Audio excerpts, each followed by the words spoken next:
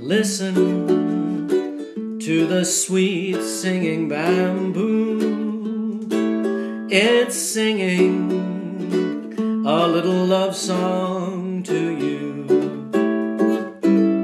telling of a small island rendezvous, a heaven that was made just for two. The trade wind softly kissing the cocoa palms, flower-scented night calling you to my arms. So listen to the sweet singing bamboo. It's singing a little love song to you.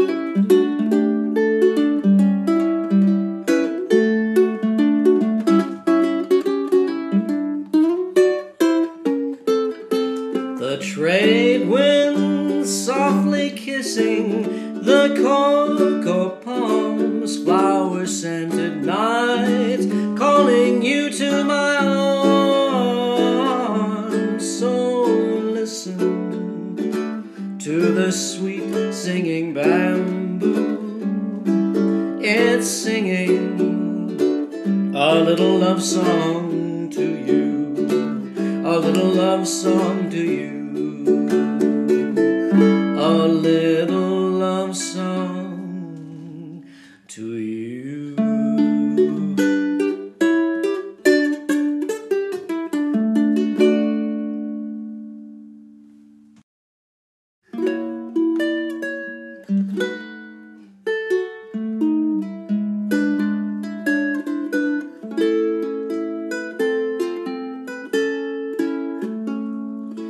Night and you and blue Hawaii.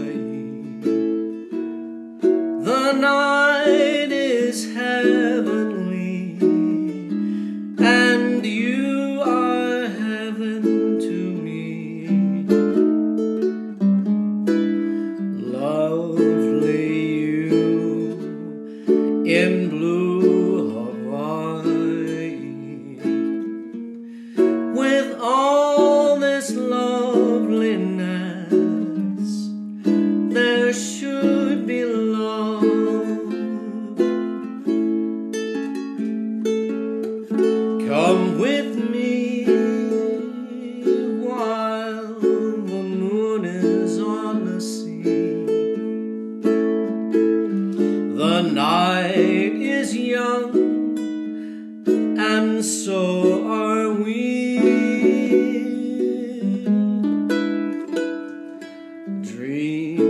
come true in blue Hawaii, and mine will all come true this magic night of night with you.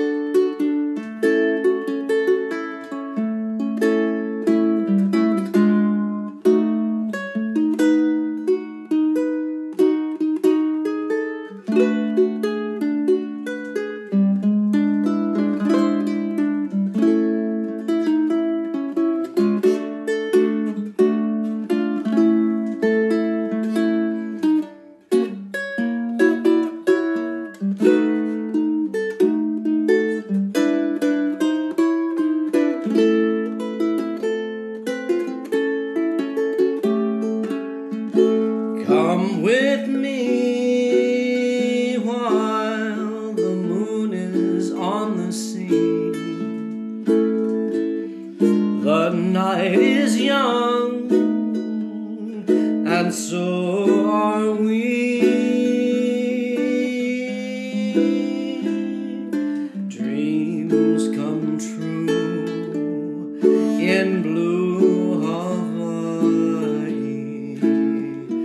and mine will all come true this magic night of nights with you.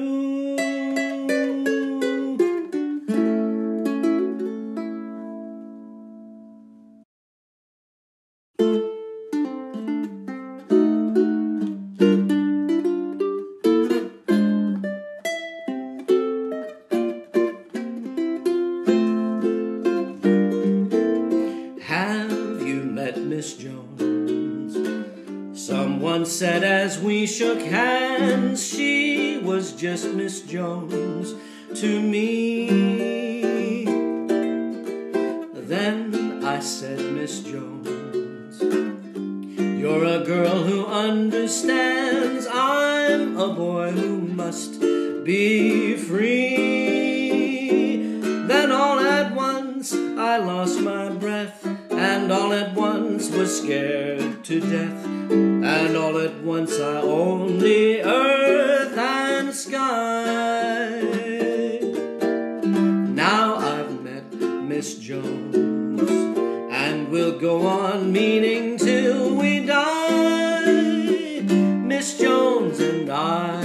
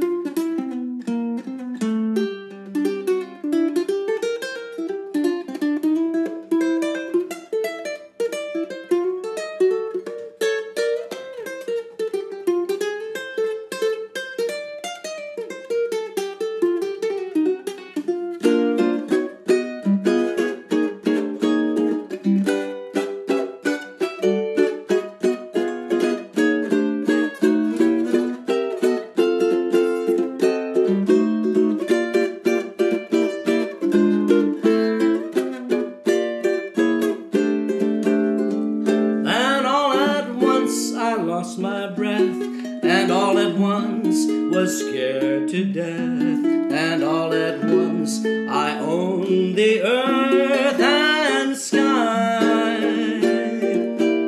Now I've met Miss Jones, and we'll go on meaning till we die. Miss Jones and I, Miss Jones and I.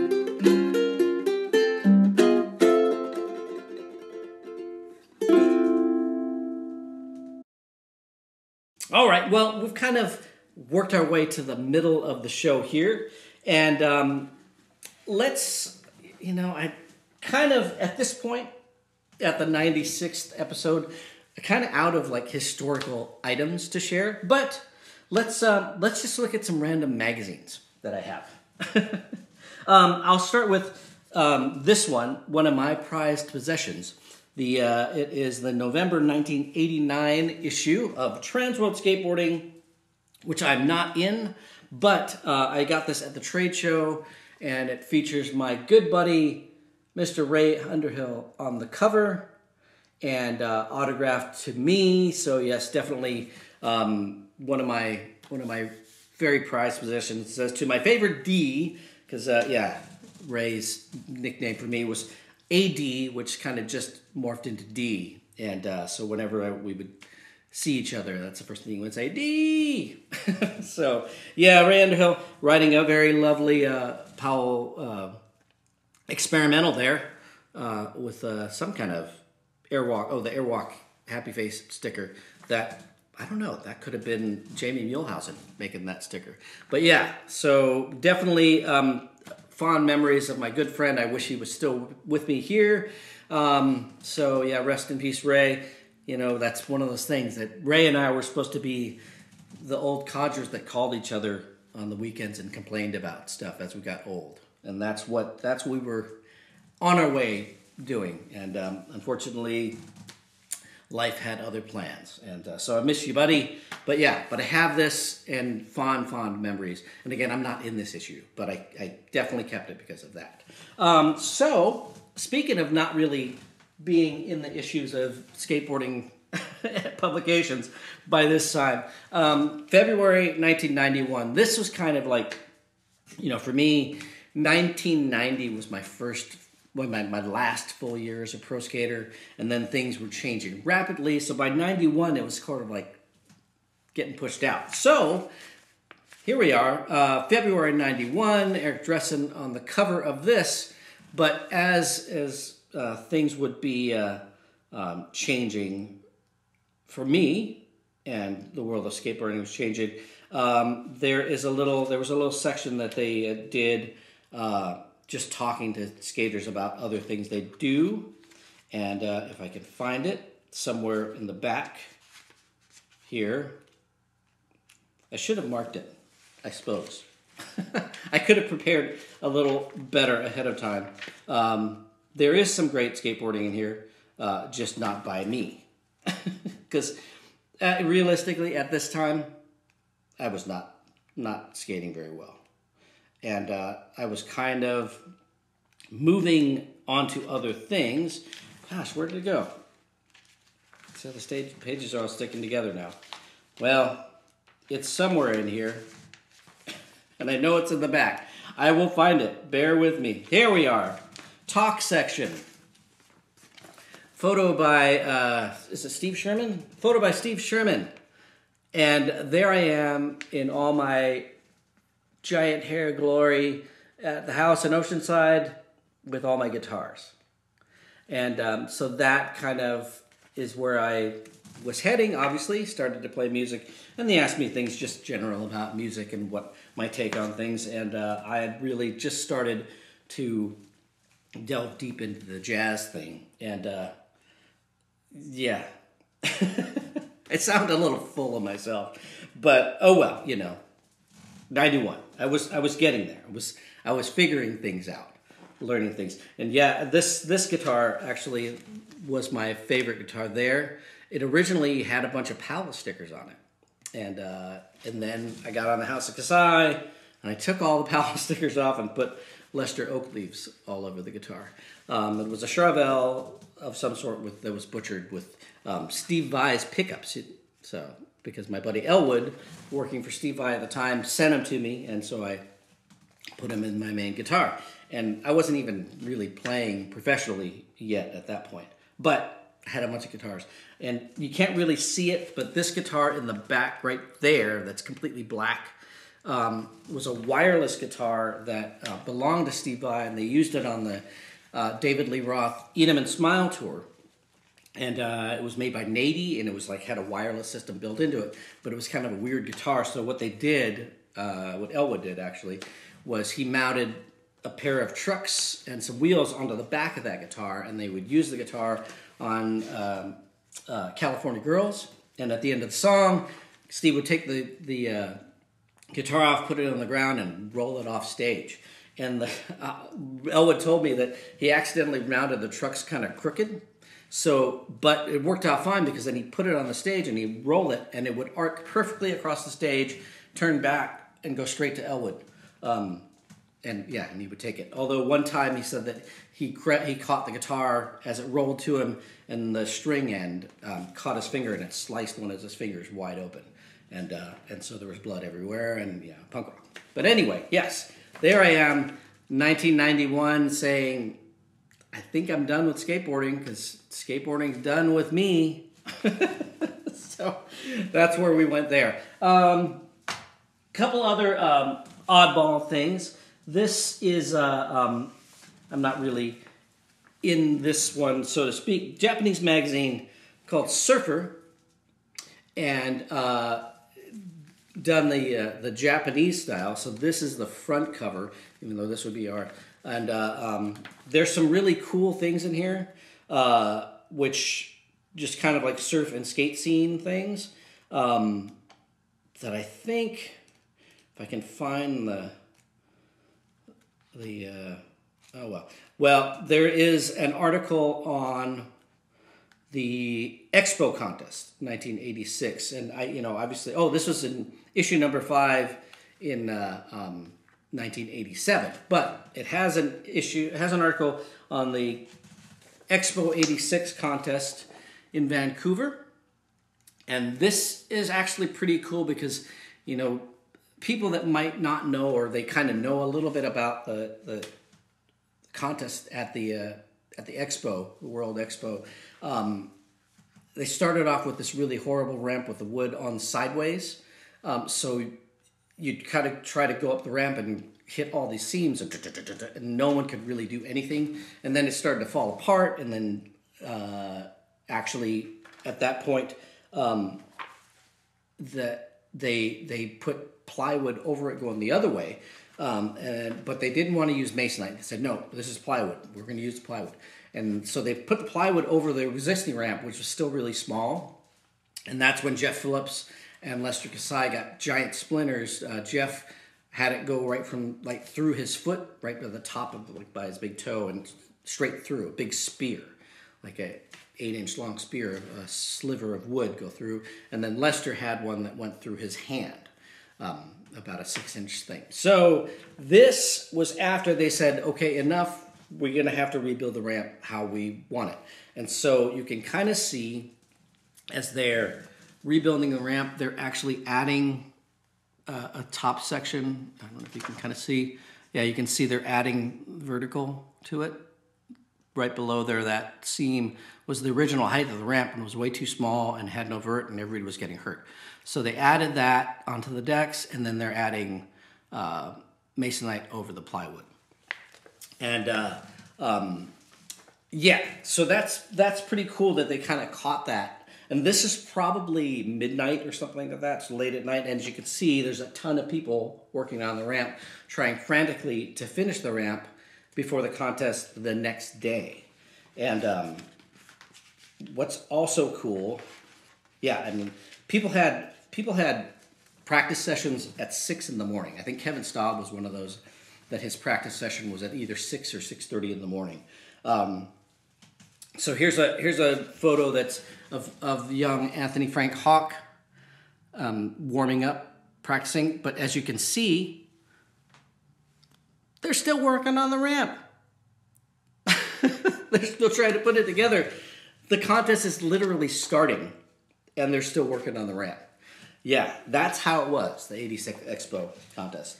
And I didn't get any photos on the ramp because I placed 7th because I hung up on an Andrek and knocked myself silly. But I remember Joe Lopes, rest in peace, Joe, as I stumbled off the bottom of the ramp, Joe kind of peeked around the corner and said, "Hey, are you all right?" And I was like, and I was just kind of spun, and so I ended up with 7th. But anyway, Henry Gutierrez won the AM contest, deservedly so, for sure. He was ripping. He was going to win anyway. But so the picture I got, lovely little picture right here with my good friend, Mr. Rodney Mullen, and me giving a big hug to Rodney Mullen, who just scored a perfect 100. And thank you to whoever got the photo, got me hugging my buddy, because at this time Rodney was kind of like figuring some things out, and he finally was able to kind of just let go of some of the stress that he would put on himself. And so the 100 score was more than just that he got a perfect score. It was more like a big statement of, he kind of allowed himself to just do whatever, whether he fell or not. And that run, 2 runs actually, he had flawless runs. So I just happened to run back just in time to be there. So there's my photo in this magazine of surfing in Japan. Yeah, good memories, good contest. So this other Japanese magazine I have, Ollie magazine, is actually done Western universe style with the cover, and there's Mr.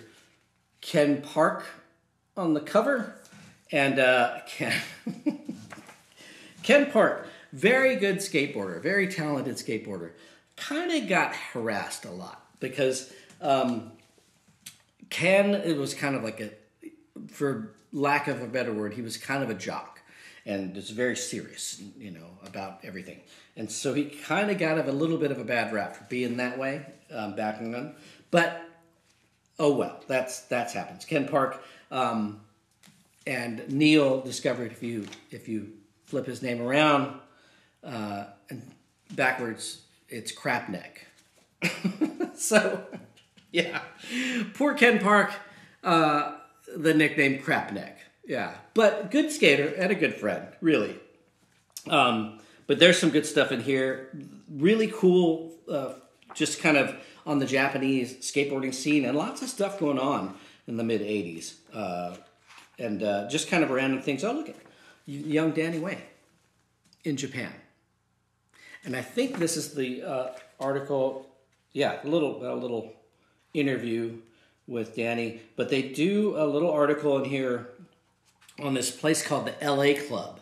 And when Lance and Stevie and I and Kevin Harris went to Japan, they took us to this LA Club, the Los Angeles Club, and it had a bunch of little ramps built into it. But we went there the night before, actually the morning that we were leaving, and we decided to stay up all night and skate and at this club and try to just sleep all the way home on the plane, which didn't work. Worked for Steve Caballero because he could sleep anywhere, but Lance and I were awake. But here's a little cool double exposure of me doing a little air at the LA Club. And that ramp is about, I want to say it was about 3 feet high.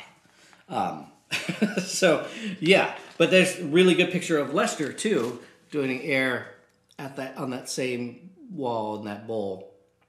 Mr. Lester Kasai. And but he and I had the advantage of skating Sadlands, which was really small, and so that kind of was right up our alley. But the LA Club. But there's some other cool pictures in here. Really good pictures. Nice picture of Rodney doing the flat ground ollie,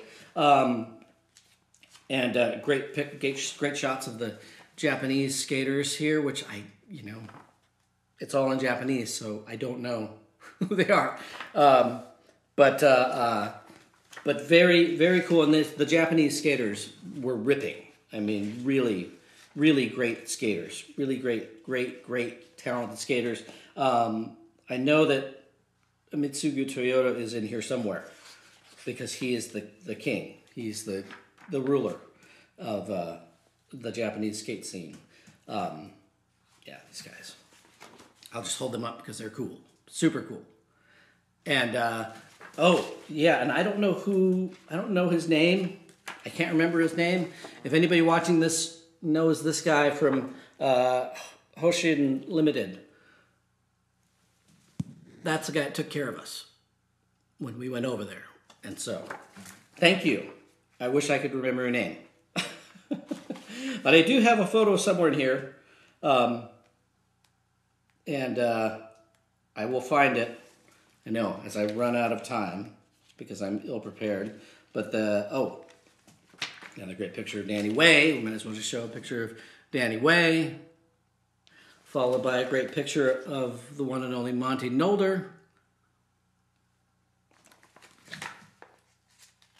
That was the Shut Up and Skate in Houston. And I'm going to find it. Oh, the Gons. Mark Gonzalez at the, somewhere, some school somewhere. Okay, I'm going to find it. It's in here.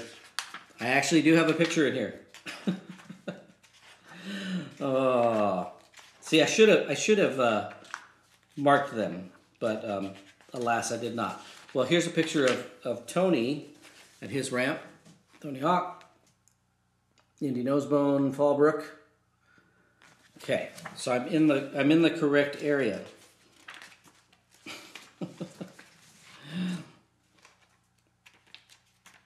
There it is. And of course, what is it going to be? A judo wear. It's always a judo wear. At Tony's house in Fallbrook, and yeah, ran for Airwalk. And interesting tidbit of these, if you can kind of see, these green trucks that I'm riding. I will hold it up close. Green Tracker 6-tracks magnesium hangers that I didn't steal, but I took off of there was a board that had a bunch of different color samples, and these were these lime green things. And I was like, ooh, I want those. I didn't even realize they were magnesium trucks.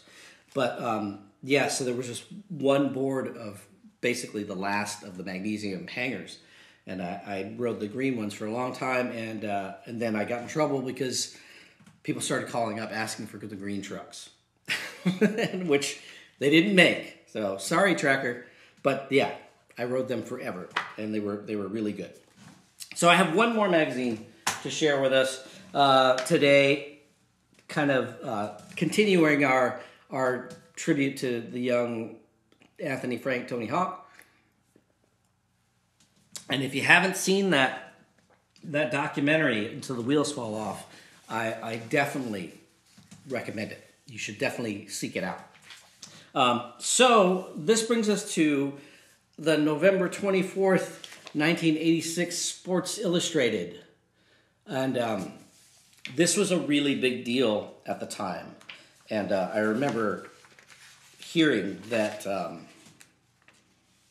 Tony was going to be featured in Sports Illustrated, and we were like, whoa. Because at the time, you know, this was mainstream sports, and skateboarding was not mainstream. But, so here we are. Anthony Frank, Tony Hawk, chairman of the board, Sports Illustrated. And in the blue helmet is Christian Hosoi. But, yeah, so very big deal for Tony to be featured in a mainstream publication, and Tony in one of his ads, and then of course Frank and Nancy Hawk, his parents, greatest people in the world. They were so kind to all of us. His dad was a little gruff, but he had to be the guy that tried to keep us in line. And so he got a lot of flack for that. But Nancy just kind of treated all of us like we were just extended family. All of us were her kids as far as she's concerned. And then one more picture of Tony doing an invert over his brother Steve in the half pipe at Del Mar.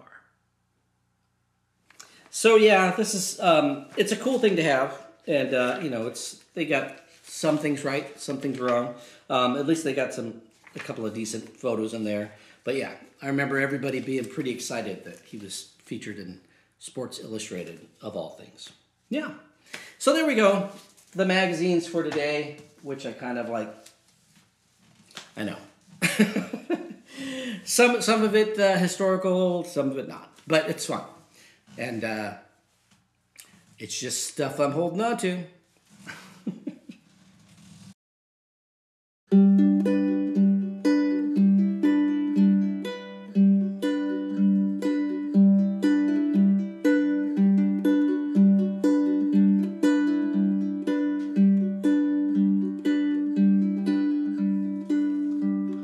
This lovely day will lengthen into evening. We'll sigh goodbye to all we've ever had. Alone where we have walked together, I'll remember April and be glad.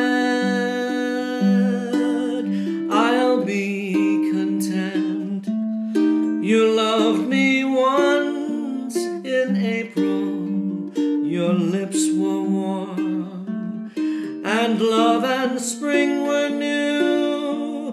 But I'm not afraid of autumn and her sorrow. I'll remember April and you. The fire will dwindle into glowing ashes, for flames and love live such a little while. I won't forget, but I won't be lonely. I'll remember April and I'll smile.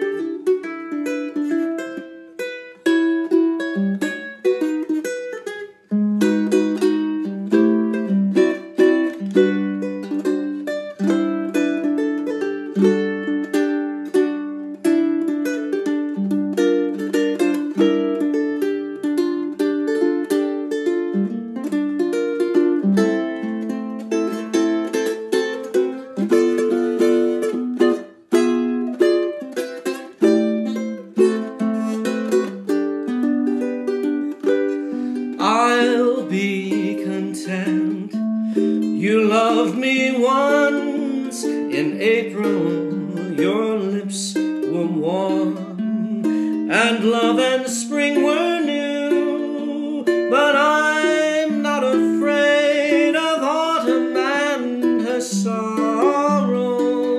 for I'll remember April and you. The fire will dwindle into glowing ashes, for flames and love live such a little while. I won't forget, but I won't be lonely. I'll remember April and I'll smile.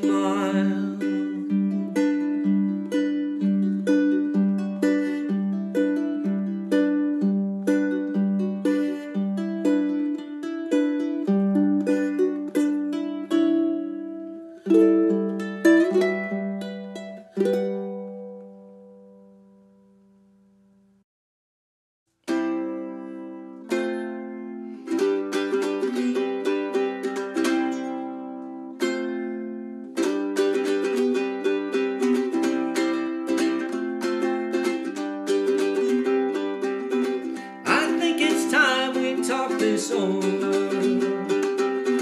I think you've taken this too far. I never wanted to be different, didn't ask to be nobody's star. Try to take control of it, 'cause what you see is what you get. Try to take control of it and not me.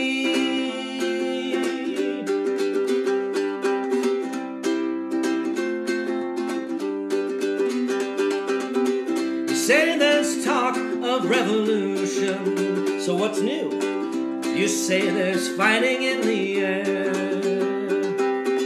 You think that I've got the solution, but do you really think that's fair?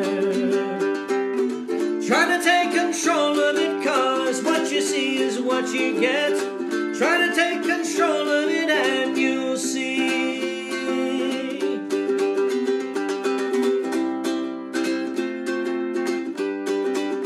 All right now, don't wanna be nobody's hero,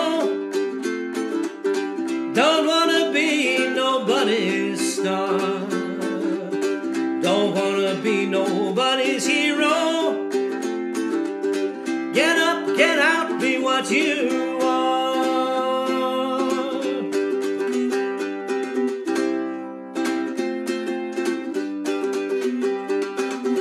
You think it's time you took me over, to do what you can't do yourself. But don't let heroes get your kicks for you. It's up to you and no one else. Try to take control of it, 'cause what you see is what you get. Try to take control of it and you'll see.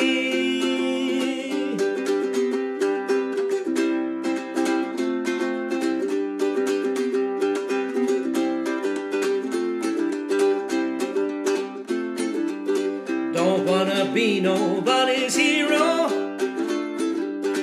don't wanna be nobody's star, don't wanna be nobody's hero. Get up, get out, be what you are.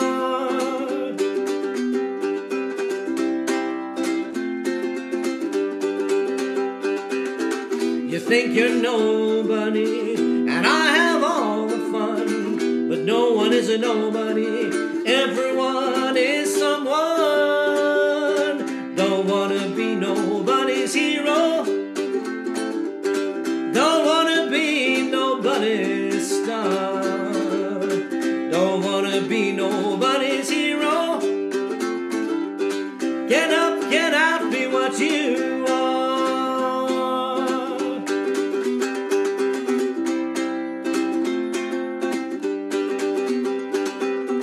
Be what you are, be what you are, be what you are, be what you are, be what you are, be what you are, be what you are, be what you are, be what you are, be what you are, be what you are, be what you are.